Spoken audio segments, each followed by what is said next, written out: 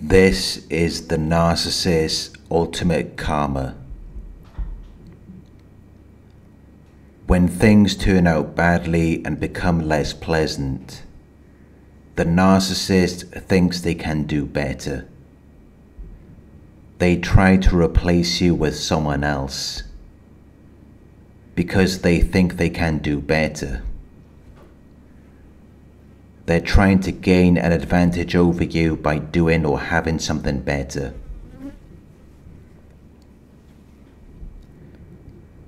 They're trying to keep one step ahead of you as their competitor or opponent by being in a position that is better than your position. They're trying to outperform and outclass you. They're trying to expose and discredit you by revealing your faults, to make you look like you're crazy, to make you feel ashamed and embarrassed. But before they're hooking up with someone else, they're making false and damaging statements about you.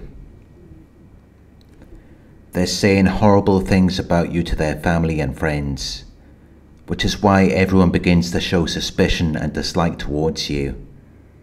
They begin to express disapproval and contempt because the narcissist is dragging you through the mud.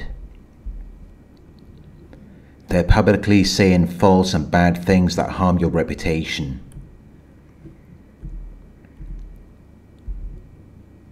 They're involving you in a difficult and complicated situation.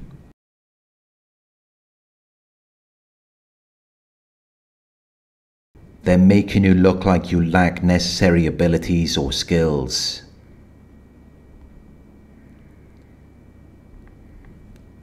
They're making you look like you're inadequate or insufficient for a given purpose.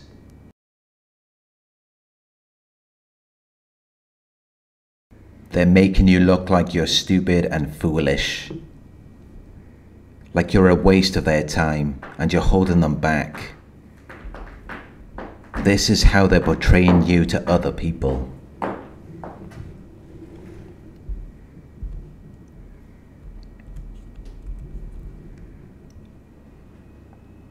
So now, they have to do as well and be as good as other people expect them to. They have to fulfill an expectation, obligation, and principle. They have to act in accordance with everything they said they are, to show everyone that you are the problem, to show everyone that you are the cause of everything that went wrong, to show everyone why they can't be with you.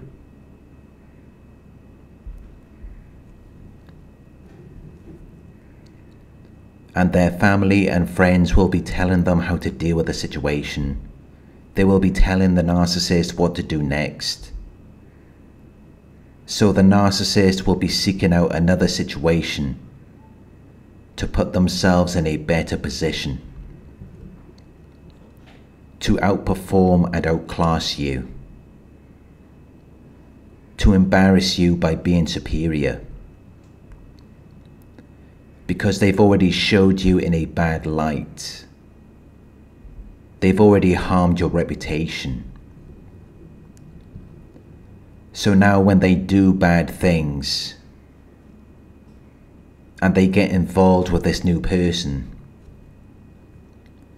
no one is going to question them.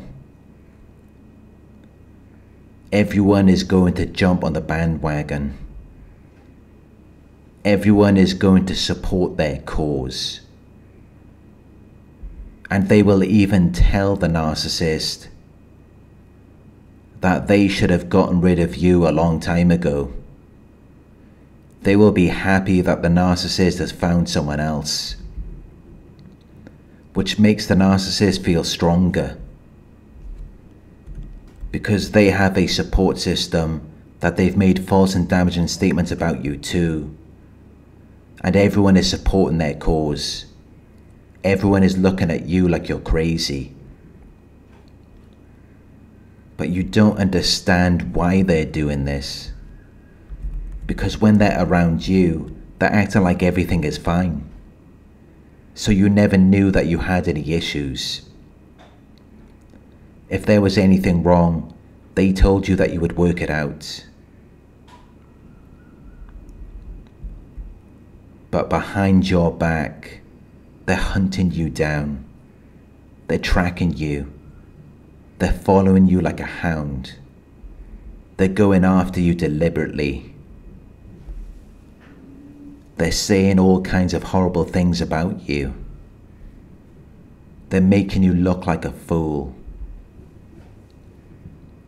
So when they're ready to move on, no one is questioning them. People are encouraging them to leave you.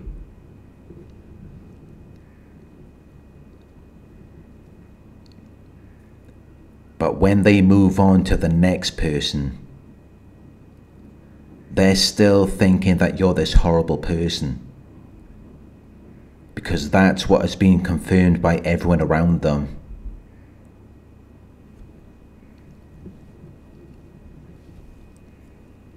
And you may be unaware and uninformed about this, but when they're around their family and friends, they're saying that they're just with you temporarily. They're saying that you've already decided to go separate ways. So when they're going out and flirting with other people, no one is questioning them. No one is questioning if they're dishonorable, untrustworthy, or morally weak. Because they've made you appear less important than you really are. They've made your relationship seem less serious. They've made you out to be a bad person. So no one is questioning their behavior outside of your sight. So they find this new person, and they feel like they've been raised to a higher position. They feel like they have something better. So now they have to show everyone that it's better. They have to change the way in which they acted with you. They have to improve their behavior. Because they've created this image around their family and friends that they were tricked and harmed by you.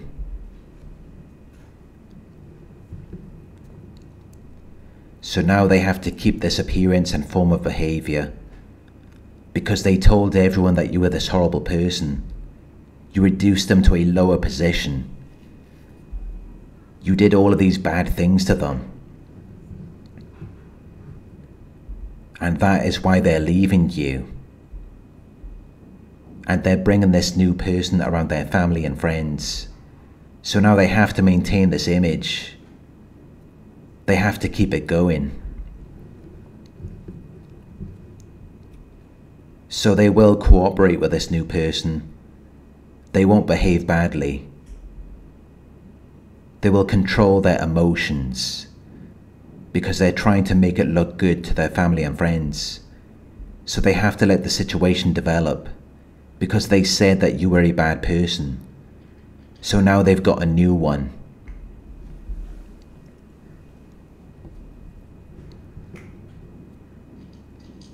And this may be someone they met through their family or friends. It may be someone that they already knew. So they have to play the role, because otherwise it's going to expose their true identity and motives. It's going to show everyone who they really are. It's going to show everyone that they are the problem.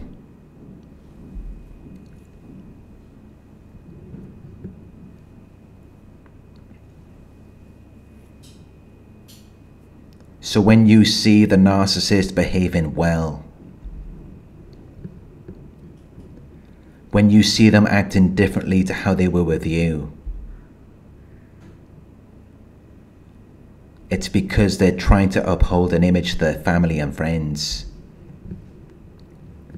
Because maybe they were hooked up with someone new, someone who is supposed to be better than you, based on all of the negative things they said about you.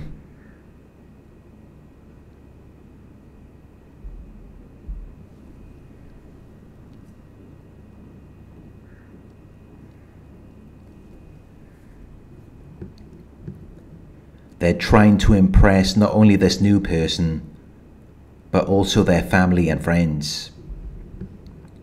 They're trying to sell this image that the only reason why things weren't going right for them is because they were with you. So now that they've got this new person, they can succeed and do better. So they will be careful and not take risks. They will behave well. They will do all of the cooking and cleaning. They will be completely over the top. They will put in a lot of effort with this new person because they know that it will sell this image. So they will stop playing games. They will stop flirting with other people. They will expose themselves to being hurt because when they're flirting with other people, it protects the weak parts of their character. It gives them the advantage. But the moment they stop entertaining multiple prospects and they try to do right, that is when they expose themselves to the possibility of danger or harm. They could never be open or honest with you. They could never be vulnerable because they had to protect themselves.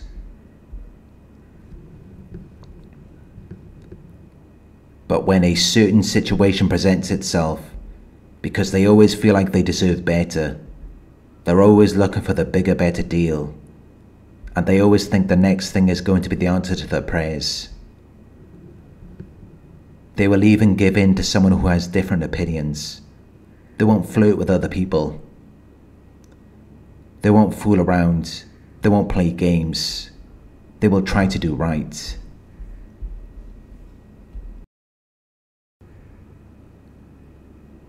But little do they know that some of their family and friends are backstabbers, so they're around bad people that they admire and respect, that they're taking advice from.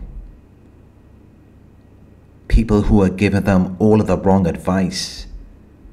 People who have chosen the path of confrontation rather than cooperation. So they're around greedy and inconsiderate people who have hooked them up with someone. And this is the narcissist's ultimate karma. The narcissist looks up to their family and friends.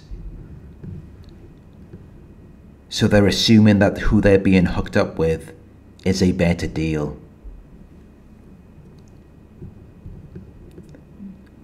They can stop fooling around. They can trust this person because they feel that their family or friends would never hook them up with someone who is wrong or someone who is not good for them. But because all of these people are greedy and inconsiderate, the narcissist will end up with this new person, and they will give them all of this cooperation that they never gave to you. This new person isn't getting the arguments and disagreements. They're not getting the battles and struggles. They're not getting the fights. Because now the narcissist is trying to involve mutual assistance in working towards a common goal. But little do they know, they're doing all of this for nothing. They're not trying to play games with this new person, but this new person is getting everything that the narcissist is putting out, and they begin to play their game on the narcissist. They're just taking everything that the narcissist has to give. Because now that the narcissist has decided not to flirt with other people and not to fool around, and they've decided to cooperate and create a friendly situation that is free from disagreement, Now that they feel like they've found a situation where they can do that, they don't have that protection anymore. That protection that came from them entertaining multiple prospects.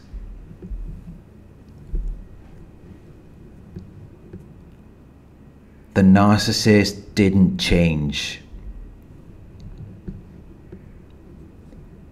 They're just using a different character because they're expecting a reward from the situation. But this new person is just leading them on.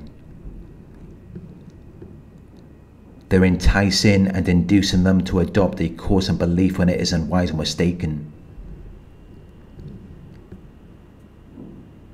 They're just giving them a dream to chase. They're telling the narcissist that they've got money. So now the narcissist is putting in all of this effort, and they're pushing aside everything that they have to go through, because they're thinking that it's going to pay off. But it doesn't. When the narcissist stops playing games, that is when the game is played on them. Because the people who hooked them up with this new person were greedy and inconsiderate as well. But the narcissist wanted to prove a point. They wanted to show that they are right. They wanted to show that they can do something, to make you look like you were the problem, to make it seem like you reduced them to a lower grade or level of importance. But they ended up falling in a trap, where they had then done that to themselves. They put themselves in a lower position.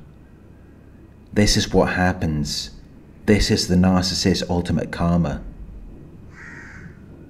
They stop playing around for a moment, and then someone plays them. But you move on. You're no longer unhappy about it. You're no longer controlled or bothered by it. You heal. But what they went through is very harmful to them.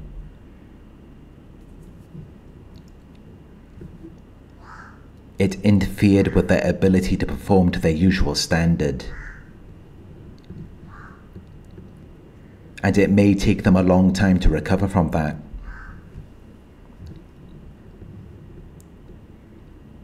And now they have to look at you becoming more successful.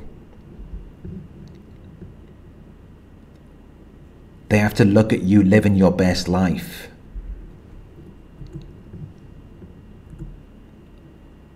So when all is said and done, they're the one who is left looking like a fool, because they acted unwisely.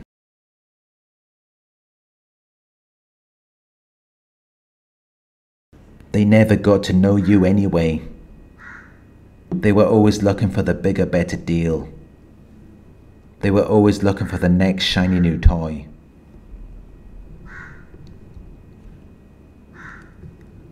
And when they felt like they had finally found the opportunity, they threw you under the bus. They criticized, blamed, and punished you.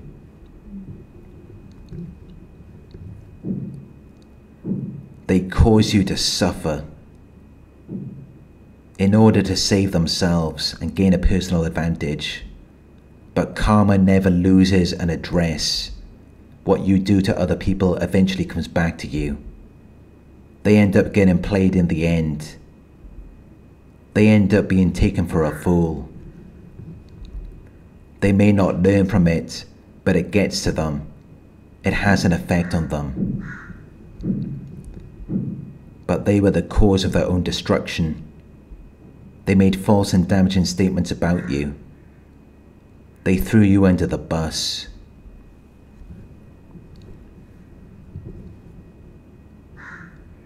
And it ended up having the opposite and undesirable effect of what was intended.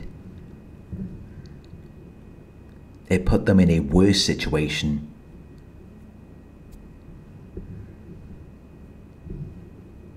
They went through all of that,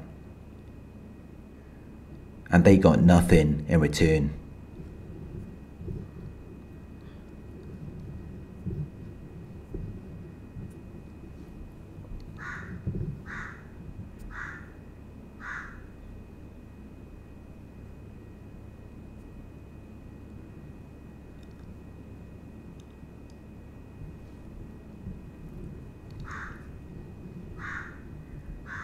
Thank you for watching.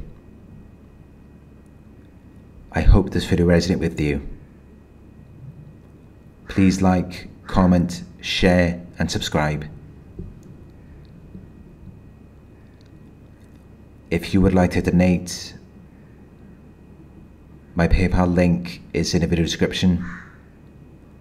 Coaching inquiries, you can email me at coaching@narcsurvivor.co.uk. Thank you for watching, and I'll talk to you soon.